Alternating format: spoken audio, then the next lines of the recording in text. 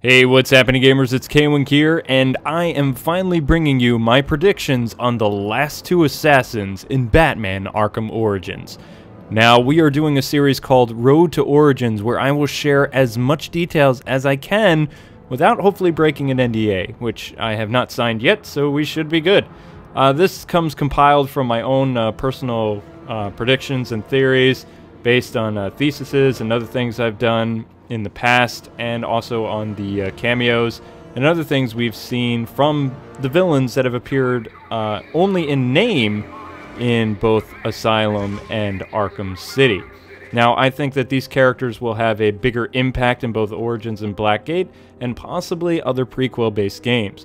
So, without further ado, what we're going to be doing is using the armored gameplay from the Wii U version, since it's fitting, since Warner Brothers Games Montreal is the ones who have created Batman Arkham Origins, that we would be playing the game that they made for the Wii U. And also the combat is going to be very similar in some capacity to Origins as well, such as Batman's BAT suit, which was exclusive for the Wii U, will now use electric gauntlets of some kind in Arkham Origins, although they won't be quite as powerful as they were in Armored Edition, which was pretty OP, actually. Batman was already a very strong character in Arkham City. You know, when he hits you, you went down. Very precision-based. You didn't really need the extra boost unless they were saying something about Nintendo gamers, which I'm sure they were.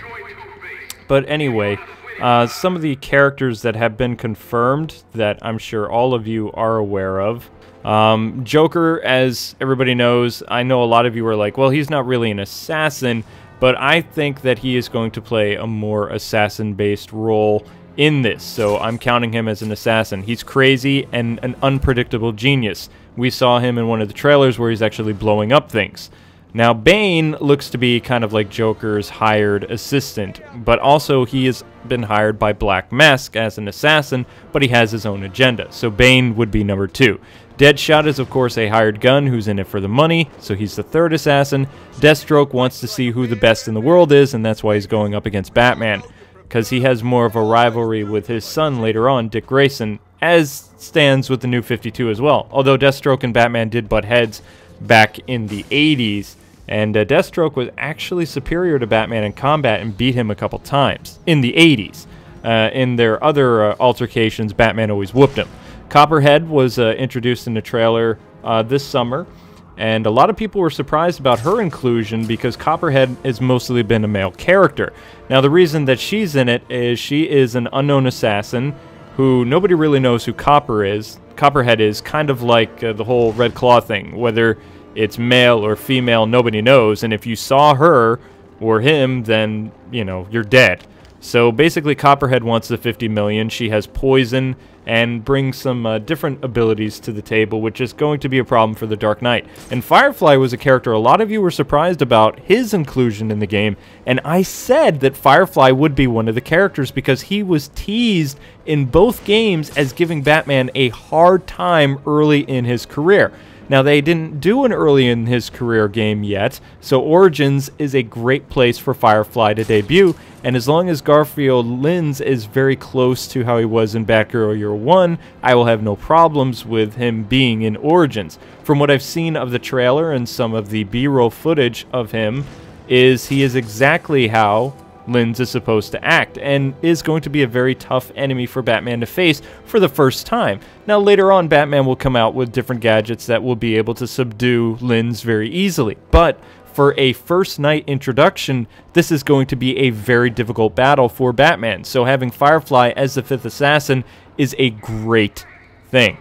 Now, I have talked about the characters that we know of that have been listed as the 5, or 6 or whatever, not counting the Joker, although I am counting the Joker because I really think that he starts out kind of low and then just kind of leaves and doesn't really want the money. He just wants to see the world burn.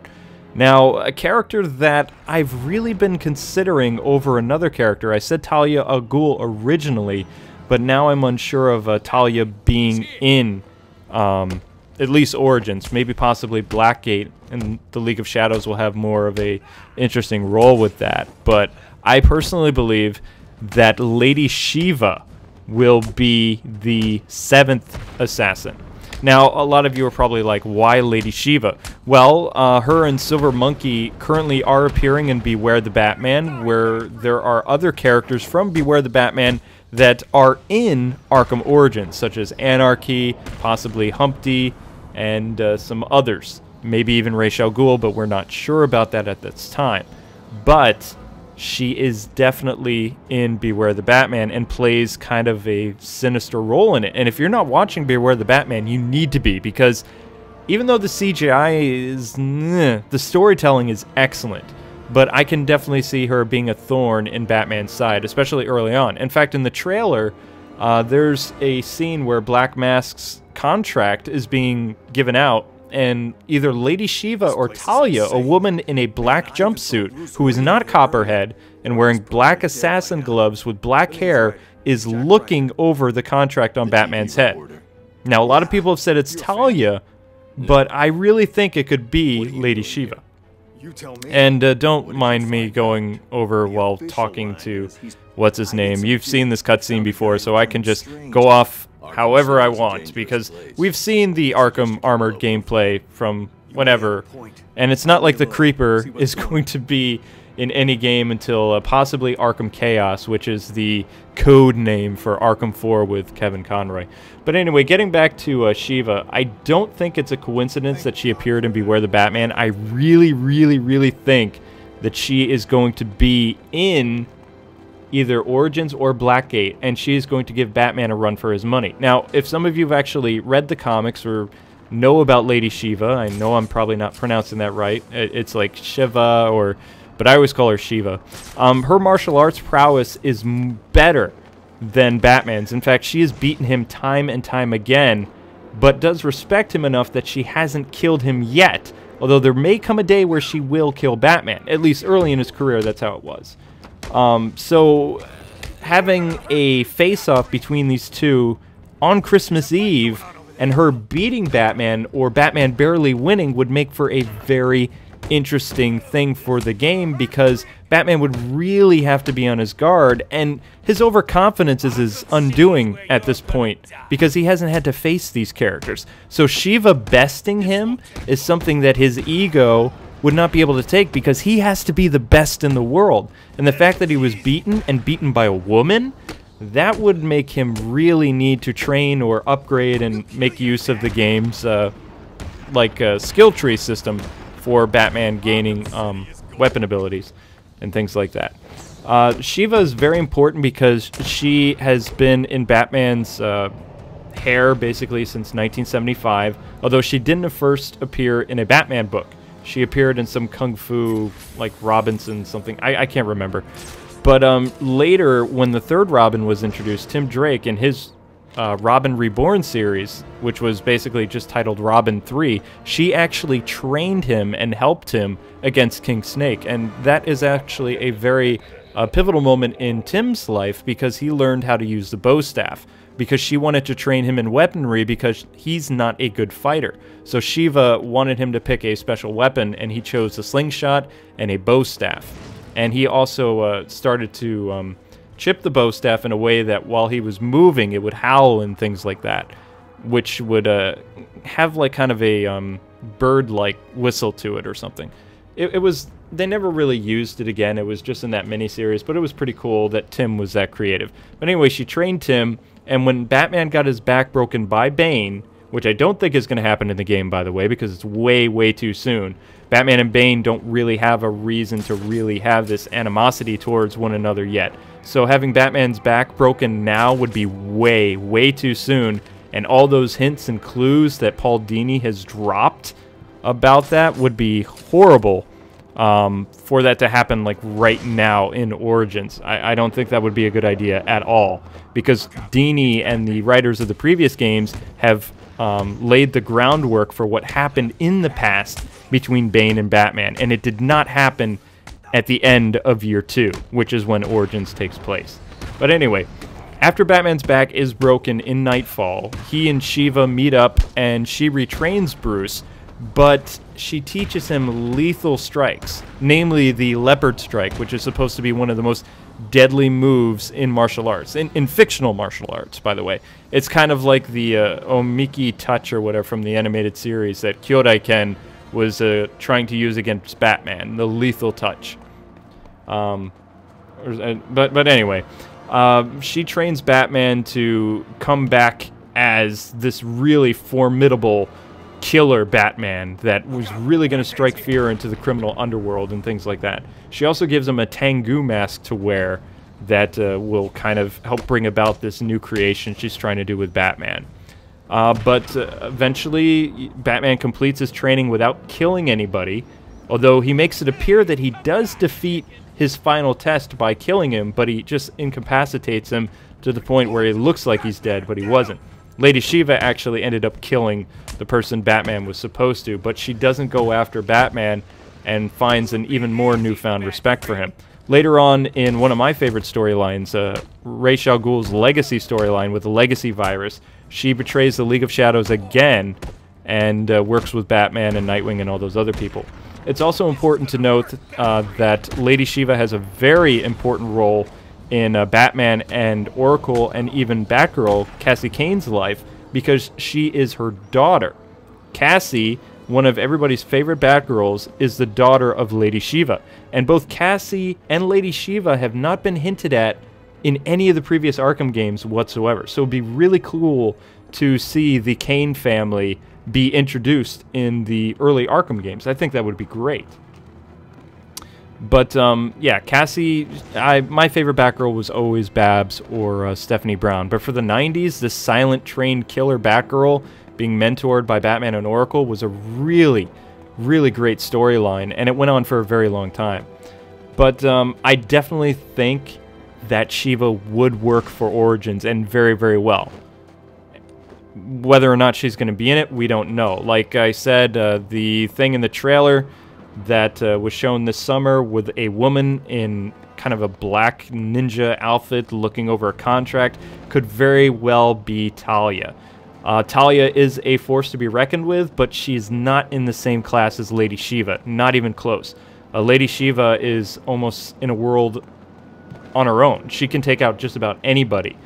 But if the writing's very good, I think they could include the character. Now, what's interesting about Lady Shiva that a lot of people don't know is she was supposed to appear in Bruce Timm and Paul Dini's Batman the Animated Series.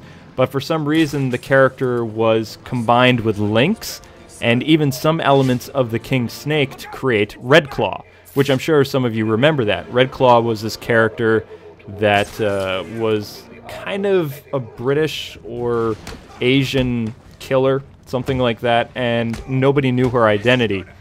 And she really gave Batman a run for her money, and Catwoman as well. But, you know, it was supposed to be Lady Shiva. In fact, she even wore red, which at that time, Lady Shiva was kind of wearing like this blue jacket and jeans with a red shirt.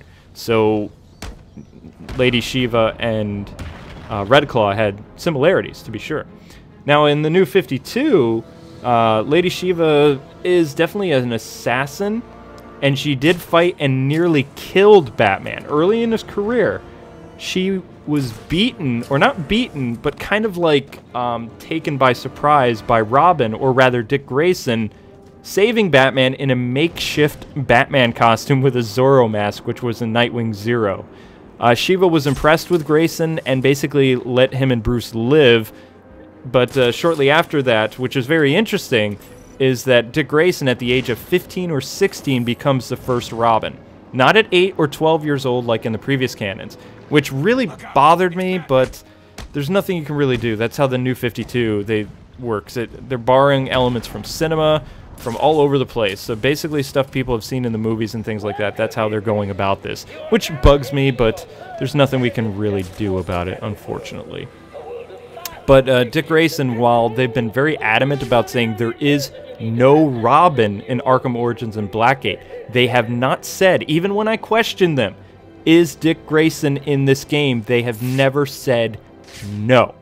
So I'm going by that Dick Grayson very well could be in the game, which could very well lead to Lady Shiva's introduction as the 7th assassin.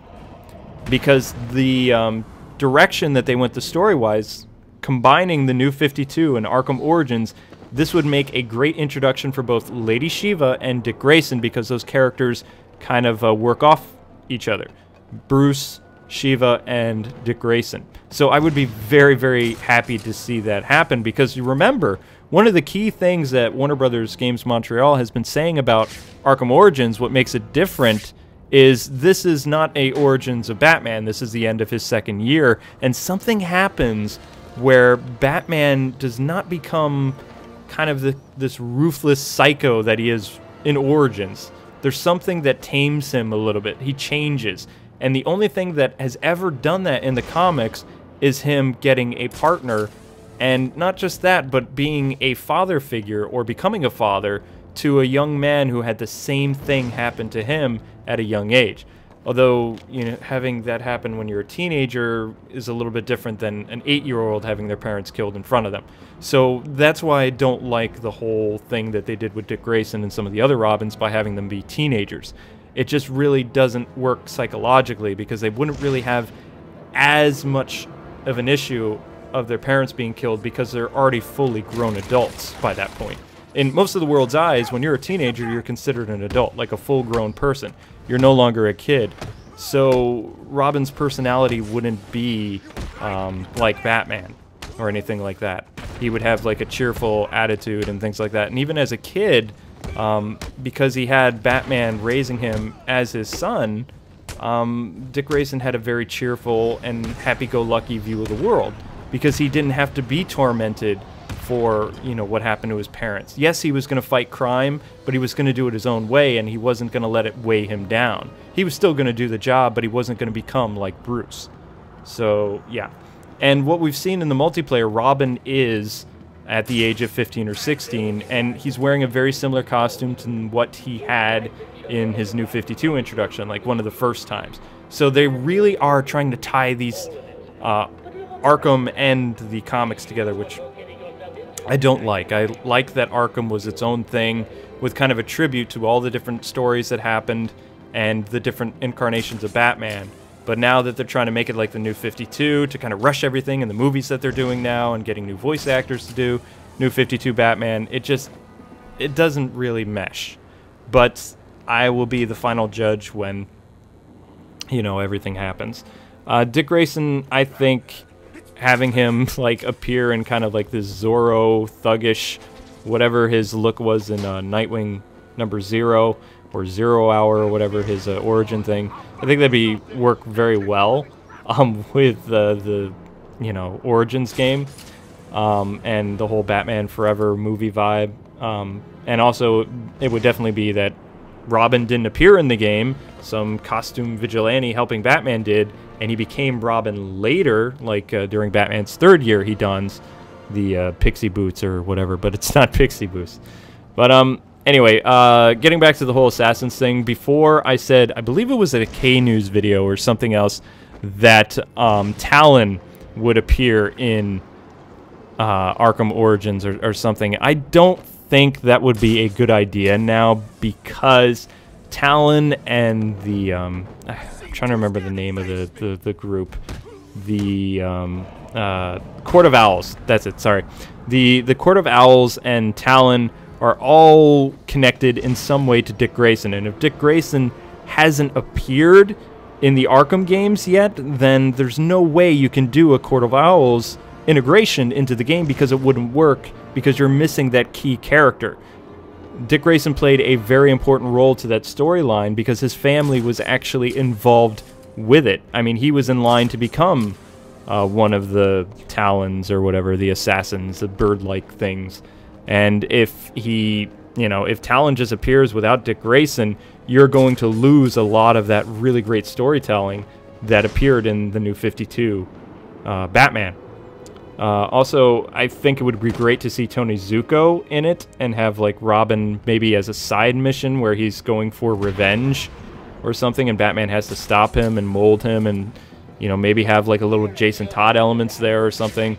But I don't think it would be a good idea to have him become Robin at the end of the game, or even hint at becoming Robin. I think Batman should meet Dick Grayson and have, you know, maybe see his parents get killed and try to teach this kid not to go to the depths that he went, and that there is light at the end of the tunnel. I think that would be great, but they don't have the writing capacity to do that, unfortunately. But they might surprise me, who knows. But again, Talon, he wouldn't be a good fit at this time. Going back to Beware the Batman, they have definitely caused a lot of ruckus, but both good and bad, because we can see that there are going to be a lot of characters that have appeared in Beware the Batman that are going to be in Arkham Origins. While Professor Pig is probably out there, and Humpty and Tweedledee and Tweedledum, those people, they really wouldn't work. We already have Anarchy, except he's a little bit different in Arkham Origins. I don't believe that I would consider Anarchy an assassin, though, because he's more like how he is in the comics. He is just messing with society. You know, Batman has to stop bombs. That's kind of a side mission in this. He confronts Anarchy and some of his thugs. It's not really like this mastermind assassin. Now, in Beware the Batman, Anarchy is this kind of cool, calculated supervillain that's supposed to be like Batman's nemesis. Almost like they're trying to make Batman and Anarchy two kings. Batman's the Black King, and Anarchy is a White King. It's like a chess set match, basically, is what the writers did very cleverly for Beware the Batman. But Anarchy in this game is nothing like how he is in Beware the Batman. He's not Batman's equal. He's not Batman's nemesis. But you can kind of see what they did with Beware the Batman. I kind of like that, though, because Anarchy in Beware the Batman is basically a new creation. He has gadgets. He has his own suit. He is playing a game with Batman, similar to how Joker and some of Batman's other rogues do. It just really, it was a great introduction. And if maybe Anarchy becomes something like that in this series, but I don't think so. He wasn't really mentioned in any of the previous Arkham games. And you never really, you don't, even in City, you really don't hear about this guy. So either he gets killed or something happens, but I think that he's mostly going to be a side villain, just like the Mad Hatter. A lot of people are saying the Mad Hatter is the 7th assassin, and Shiva would be the 8th. I don't think that's right either. I think that the Mad Hatter is just a side mission. And even the directors have said that the Mad Hatter is basically like the Scarecrow missions. You remember those psychedelic things from Arkham Asylum? Well, that's what the Mad Hatter is going to do. They wanted to bring that element back because it was sorely missing in Arkham City. Even though you had some really crazy Riddler hostage situations, nothing was as freaky as the Scarecrow stuff. That was very, very trippy. So it's great to see that come back. There are some other villains that I think will appear in the game, but again as side missions, or they'll just be cameo characters and might have a greater role in the story. I believe Penguin is going to be a mob boss or a black market's weapon dealer who's just setting up shop in Gotham over by the docks. Maybe he's messing with Black Mask territory. We've seen him in the trailer. I think it is very too early to have Scarecrow appear in this, even if they're doing a Dark Halloween or Dark Victory, Long Halloween storyline or whatever. It's way, way too early for him to be in this because he comes during when Batman's more established after fighting all these costume freaks.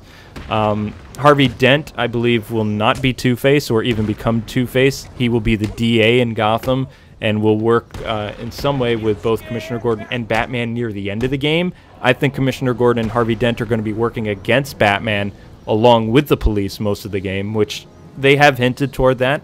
There's a character from Batman Year One, a SWAT officer who's in this, who is going to be going after Batman with SWAT officers, and kind of like a Batman Year One thing where Batman's going to have to avoid these police. It's going to be very difficult, but it's also going to be something that we haven't seen in the previous Arkham games, so I like that, and I like that there are going to be characters from Batman Year One in Arkham Origins.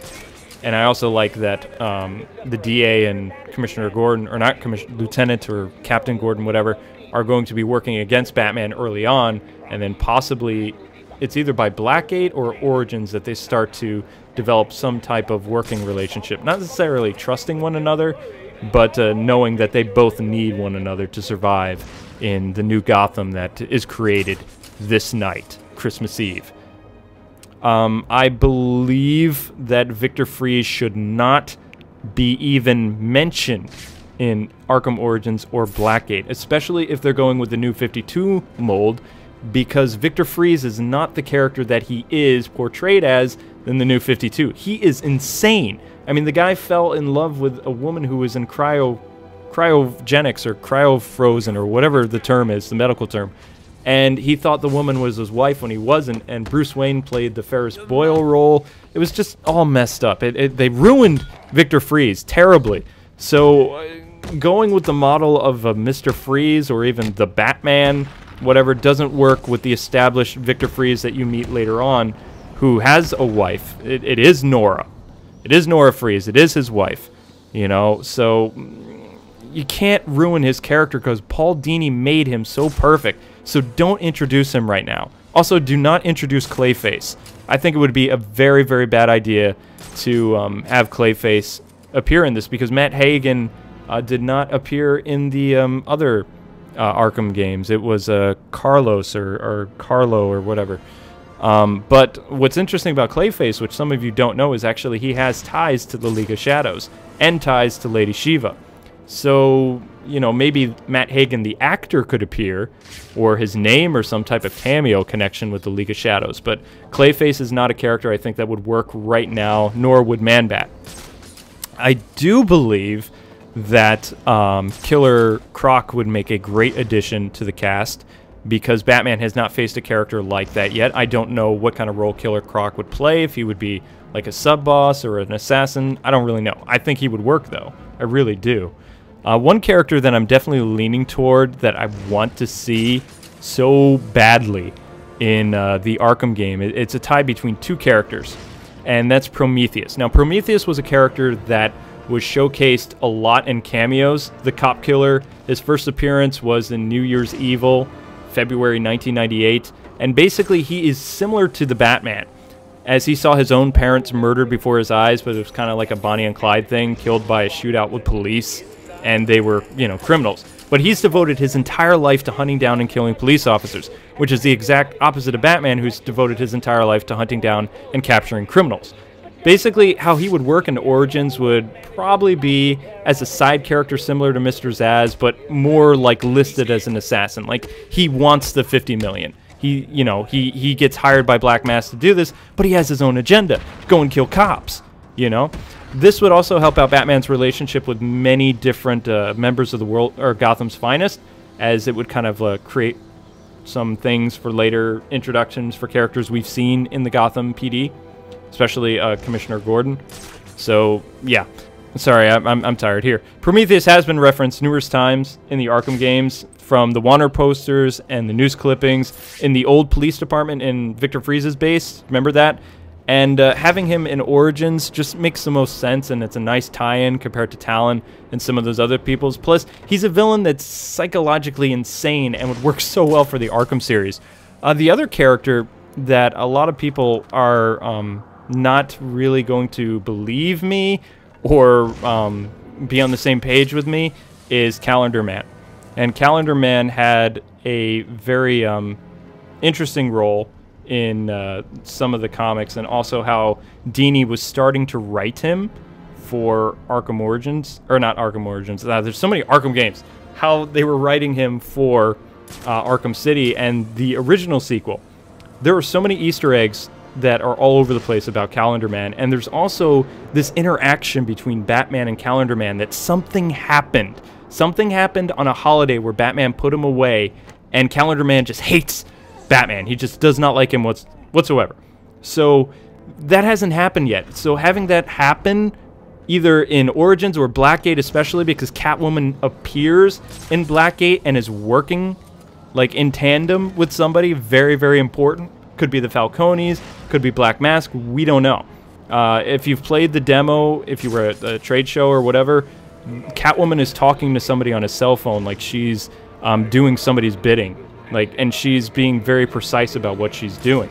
So having Calendar Man meet up with her, or, you know, be introduced in Origins would be amazing.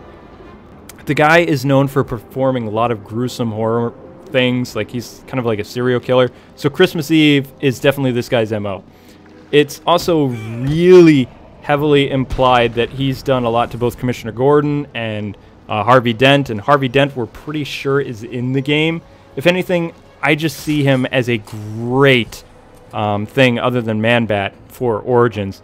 But, you know, I could be wrong. I think that he would work well, but, you know, whatever. I can't really see David Cain or a lot of the League of Shadows people having more than 1 or 2 characters going after Batman. I think we'll definitely see the ninjas, because you have those characters, the martial artists that are able to combat Batman, so I definitely see the League of Shadows' hand in this. I also believe that Ra's al Ghul may make some type of cameo at the end of the game, like maybe the mastermind behind testing Batman's abilities, calling him the detective at the end, something like that. I kind of like the Count Vertigo thing we saw where Talia was reporting to her father at the end of that episode, where they were trying to get this some type of canon thing from Batman, and it didn't really work well. He ended up destroying it, and even though they lost the battle, they continued the war. So having that type of interaction with the fans, where they meet this hooded figure or something, even in Shadows, and have the same voice actor, I think that would be great. But I don't think Ra's would really work as an assassin, because as he appears later in Arkham Asylum, he's dead. So he was much older, and he even looked very old in Arkham City. So having him be like one of this big assassin guys going after Batman doesn't make sense. But as a mastermind, or somebody who was like watching very closely what Batman was doing this night, would be great. And then you could get that little Talia thing. Maybe Talia is working with Lady Shiva. I don't know, but I'm pretty sure that it's either going to be Shiva or Talia, because they don't have enough female presence in this game. Oracle isn't going to be around. She's not Batgirl. It's way too early for her. Even though Garfield Lynns is in this, Killer Moth and him aren't working together, so you can't really do a Batgirl Year 1 thing, which is the storyline that was redone for both those characters.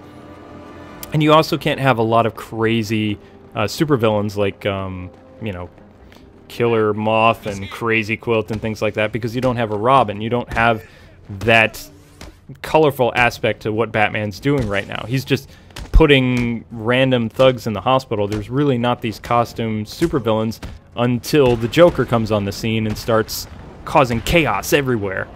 So this is something new that Batman has to deal with. I think maybe Harley Quinn will appear as a character that Joker starts to manipulate at the end of the game, because we know Joker's not going to die. He's going to end up in the Asylum or Blackgate, because he does appear in Blackgate. So, you know, maybe there will be something with that. I'm not really sure. I'm still trying to get things in order. All the other assassins that I've read about online, somebody said the White Great Shark would make a great assassin, and I'm just thinking, no, he's more of a mob boss. And also the Ventriloquist wouldn't really make a great assassin. There's not this huge... Black Mask hasn't lost control of the place yet, so there's really no reason for him to have a division at all.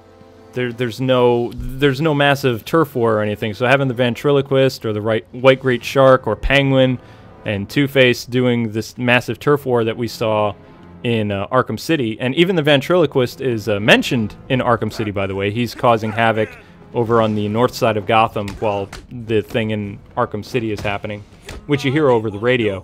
So he is around during this time, and the dummy Scarface did appear in Asylum. But there's no real reason for a massive turf war just yet, because Black Mask is the one that's the head honcho in Gotham's crime syndicate. The Falcones are just kind of like bottom feeders, and so are probably the Moronis and whatever else. I don't remember all the crime families in Gotham. There's so many different ones. Sal Valesco is one too. But Black Mask has complete control of the city right now, so something's going to happen in Origins where he's going to lose his grasp, and then you'll probably see more crime families competing. and Batman will need extra help because he can't do everything on his own. But yeah, I believe that's gonna wrap this up. I'm completely, my mind is like all bling at the moment. I hope you guys have enjoyed this. It wasn't really as edited as I wanted to be. I wanted to use clips and all this stuff originally, kind of do what I did for the Harley Quinn's revenge stuff, but that just didn't happen. In the comment section below, tell me who you think are the final 2 assassins, and I'll see you next week with another Road to Origins. God bless and happy gaming.